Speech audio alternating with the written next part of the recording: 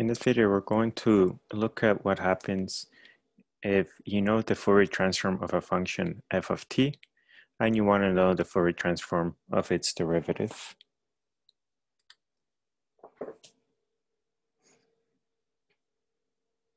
All right, so if the Fourier transform of f of t is given by f tilde omega, then we want to know what the derivative, the Fourier transform of the derivative of that function is.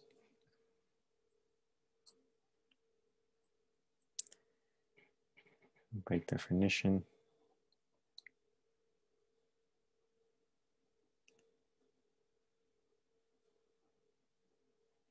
this is given by this expression, and we can integrate by parts.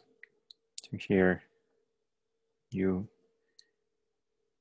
is e to the minus I omega t. This makes du minus I omega times e to the minus I omega t. dv is the derivative of our function times dt, which makes v just equal to f of t.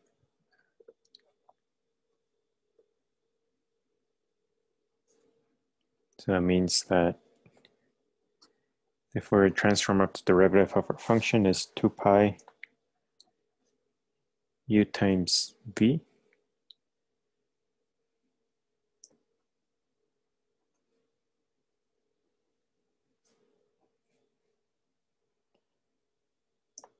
evaluated at minus infinity and plus infinity minus v du. So a minus with a minus gives you a plus.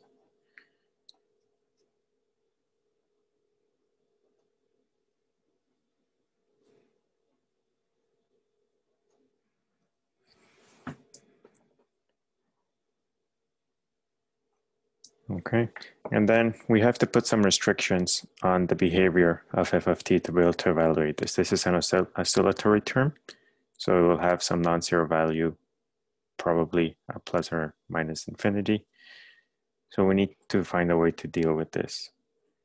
So we're going to restrict the behavior of f of t to essentially be bounded. So the function goes to 0 as t goes to plus or minus infinity. So that means that this term goes to 0. So the Fourier transform of the derivative is given by this.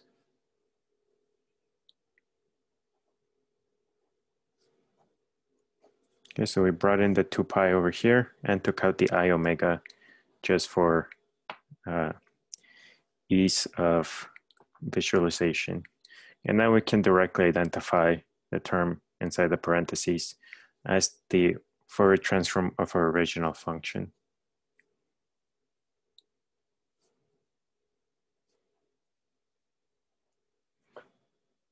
All right, so this says that when you take the first derivative of a function, all you need to do in frequency space is multiply the Fourier transform by I omega.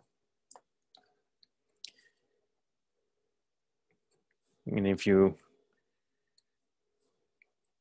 follow the same line of reasoning for the second derivative,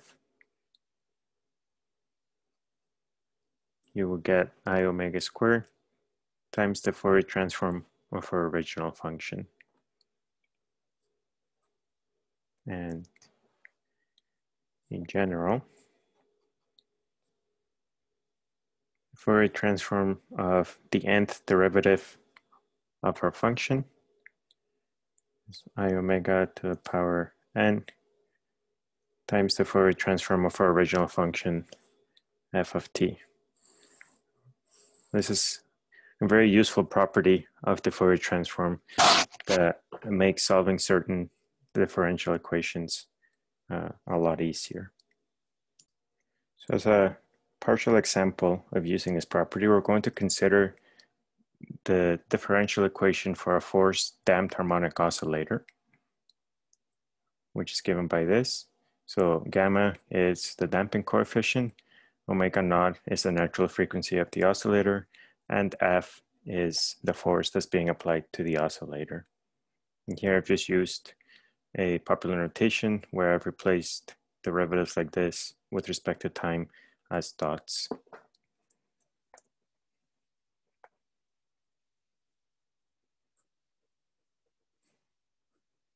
So if we take the Fourier transform of both sides of this equation,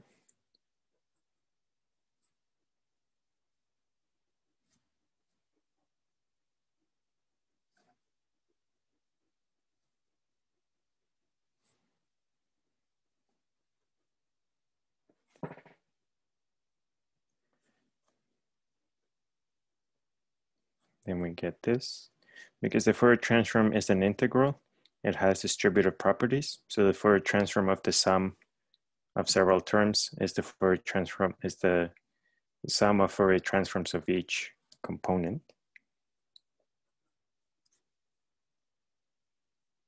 The same thing as Fourier transform of that. Gamma is just a constant, so we can move it out of the integral. Omega naught squared is a constant, so we can also move it out of the integral. And this is just some generic Fourier transform of the force.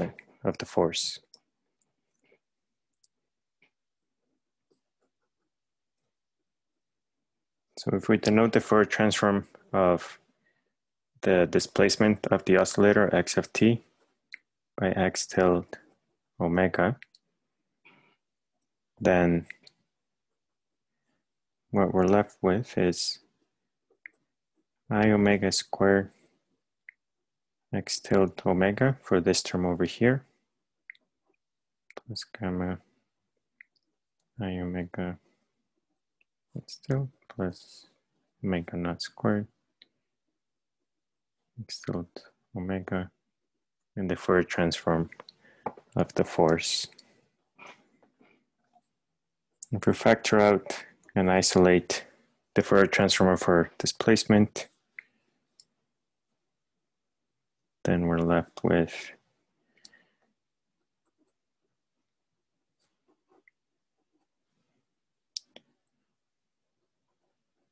the following expression for the Fourier transform. And ideally, given some force applied to the oscillator, we could then find the solution to this differential equation by computing the inverse Fourier transform of all of these. And this gives us an alternative way of solving this differential equation where we've gone from something that has derivatives to a completely algebraic expression. And this is a powerful property of Fourier transforms.